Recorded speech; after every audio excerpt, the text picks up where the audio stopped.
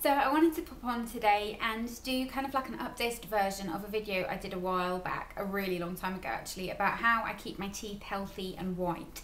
And this is something that a lot of people have requested me to do. I get comments about it all the time, and I'm just going to share with you what I do, but I do want to kind of mention, and this is in no way bragging, but just that I have got pretty strong teeth. I haven't got any fillings or anything like that, and they are naturally quite white. So it's not like, you know, I've had them whitened and I do a lot to kind of maintain them. I just kind of keep a basic mouth care routine that works for me. But like I said, if you do really struggle with getting your teeth white, this might not be the right video for you, because that's not really something that I consciously do. So I'm going to jump right into it. If you can hear weird noises, it's because I've got the windows open, because it's really, really hot in here, and I've got the studio light right on me and I'm boiling. So I'm going to start with my toothbrush. So the toothbrush I'm using is the Oral-B toothbrush. This is the one with a timer. I can't remember the exact model name of this. I'll try and link it down below. But this comes with a timer. It kind of times 30 seconds per quarter of your mouth. So you kind of do top bit, second bit, bottom bit, and then the other bit. I don't love the timer aspect of it. That was the thing I was most excited about when I got this, and I do love having an electric toothbrush because I feel like it does make your teeth feel that much cleaner than a manual toothbrush. But the timer part just confuses me, and I don't end up using it, and in the morning when I'm in a rush I definitely don't end up using it. So I don't think the timer part should sell you on it, but you should brush your teeth for 2 minutes is what most dentists recommend.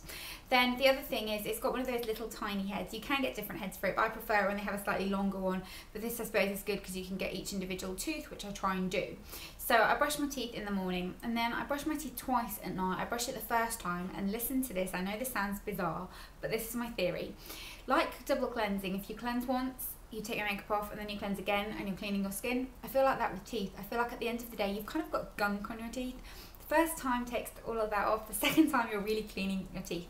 So that's what I do. So I brush my teeth 3 times a day. I don't do it after every meal and all that jazz. In terms of mouthwash and flossing, I floss occasionally, but I'm not massively into mouthwash. I don't find it's very effective for me. And then in terms of toothpaste, I chop between these two. This is the Colgate Advanced White. This claims to give you whiter teeth in 14 days. I don't know about that. I do use whitening toothpaste, and I do think that they do help brighten your teeth. And then the Oral-B Pro Expert whitening one as well. These are 2 of my favourites. This one is one I haven't started using yet, but I have used it before. And then the Colgate one I have almost finished. So that's what I do in terms of products that I'm using. Then in terms of tips and that kind of thing, I think the main tip for me is definitely not drinking tea or coffee. Now I will drink the occasional cup of coffee, but I don't find coffee to be as staining. Tea, regular, like an English brew, is really, really, really staining on your teeth, I find. And I feel like especially drinking tea just creates that kind of weird, slightly dim effect on your teeth. And if you look at what a tea bag does to a spoon, that freaks me out. It always makes the spoon brown, and it makes the mug you've used it in a little bit discoloured, and I just can't help but feel like that's what it does to your teeth. And I really, really, really feel strongly about the fact that tea stains your teeth badly, and it just kind of takes away that brightness that they have. So that is something that you kind of want to bear in mind if that is something you struggle with. Maybe drinking tea might help stop that. Coffee is supposedly staining, but I haven't found it to be as bad as tea. Then another thing is drinking kind of fizzy drinks and that kind of thing. Coke really, really stains your teeth. I don't drink regular Coke ever, but even Diet Coke's bad for your teeth. They stain your teeth, and anything coloured really is not great for your teeth. But definitely I think tea is the biggest kind of culprit, and I know that's a controversial thing to say, being from Britain where everyone's obsessed with drinking tea, but I do think that it kind of makes your teeth a little bit stained, so that is something you want to bear in mind.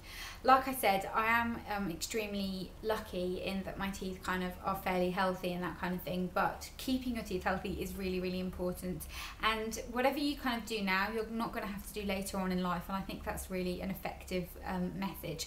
So I definitely recommend brushing your teeth at least twice a day. And I know a lot of people don't like brushing their teeth at night, but it's really, really, really important. And you're going to bed with all that gunk on your teeth, and like you wouldn't go to bed without taking your eye makeup off, you should really just make a conscious effort to not go to bed without brushing your teeth. It's really, really, really important. In terms of whitening treatments, I've never had my teeth whitened. There are kind of various over-the-counter products that you can use. I know there was a phase on YouTube a while ago where everyone was really into the Ghost Smile whitening kit, or the Crest whitening strips as well.